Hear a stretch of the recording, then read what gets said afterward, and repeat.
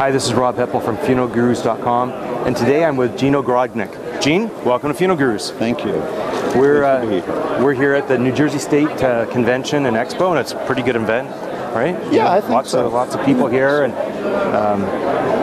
great hosts. They've given me some great hospitality. Now, Gene's with the Pittsburgh Institute of Mortuary Science, and I've been there for quite some time. And Gene, I was just, one of the things that people, they come onto my website, a lot of students who are looking, or not even that they're students, they're interested in getting into funeral service, and they have a lot of questions. And although I'm not in the that catchment of really seeing them enter, you must see the new people all the time. So if you could just maybe, what would be some things that someone who's considering joining funeral service and they're getting ready to go to a mortuary science college, what should they be aware of, and for the next 2 or 4 years of their life? Well, I think one of the things they have to be aware of that the curriculum is very rigorous. It is, and it's a very broad curriculum.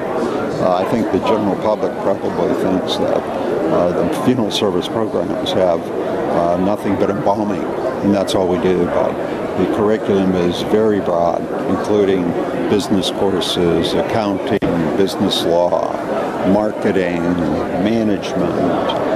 Then you can swing over to the actual funeral service courses of embalming, funeral directing, restorative art. And you have the legal courses, business law, funeral service law, risk management. We have a risk management course. And then the psych end. Here we have quite a few psychology courses, from general psych to counseling to social psychology to, so it's a very broad curriculum. And quite frankly, a lot of students, they come with maybe a strength in the hard sciences like anatomy, but they've never had a clue about business. Mm-hmm. So there's a very wide range of students and strengths that they bring.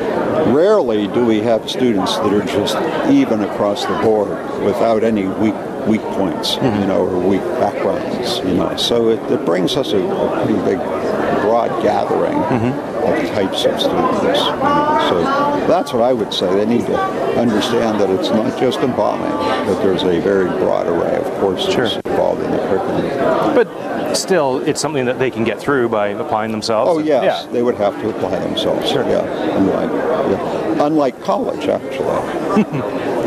We've all been to college, and my college days were as good as anybody else's, but I think they really need to apply themselves more so because they're so intense. And it's crammed into, the core program is 1 year, and in 1 year at Pittsburgh, they're getting 60 semester credits. That's typically 2 years of college in a traditional college environment. Okay. Now, what are some of the trends that you've seen? Pittsburgh Institute, you have both on campus and online. Yes. So maybe from an average age perspective, it's not just young people coming out of community college. What are your average ages? The average age on our campus is about 25 years old. Okay. I mean, we have them 18, and we also have them 50 on campus. But on our online program, there's an average age of 37 to 38 years old, and that has been consistent for the first 9 years we've been doing this. Wow. And those are, obviously, all those people are second career people? They are. Wow. Not even all of those have worked at a funeral home, but they have. The majority of them, more so online than on campus, mm-hmm. They have worked at a funeral home. But we have some, people that are changing careers. We have clergy people. Sure. We've had 3 physicians really that have been and are currently students. Funny thing, one of them, now he's long gone, is a graduate. He is an orthopedic surgeon, and his son went to mortuary school.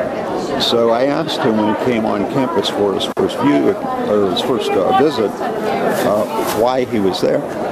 And he told me it was his exit strategy for medicine.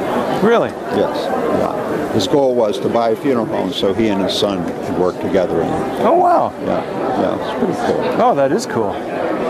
Now, and one other thing, Gene, that I'd like to ask, what about, you know, we just look around here and there's a lot of ladies, a lot of females here in funeral service now, and wasn't always the case. So what do you see? Because you see that, you know, the new people coming in.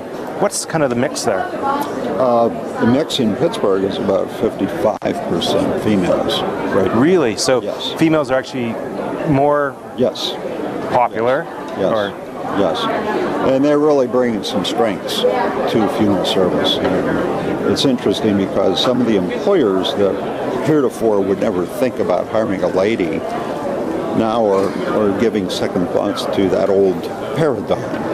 And when they hire the woman, the typical feedback I get is, I should have done this 20 years earlier. But really? I was a blockhead. Yeah. Rather than call them biased, we'll just call them blockheads. Sure. Okay, good.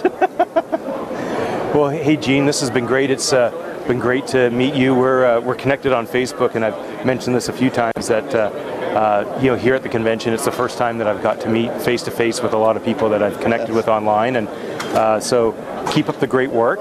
And you are a guru, and thank you. You're watching FuneralFuturist.com. Thanks, Robin. Great. Thanks a lot, Gene. Mm-hmm. So yes, also talk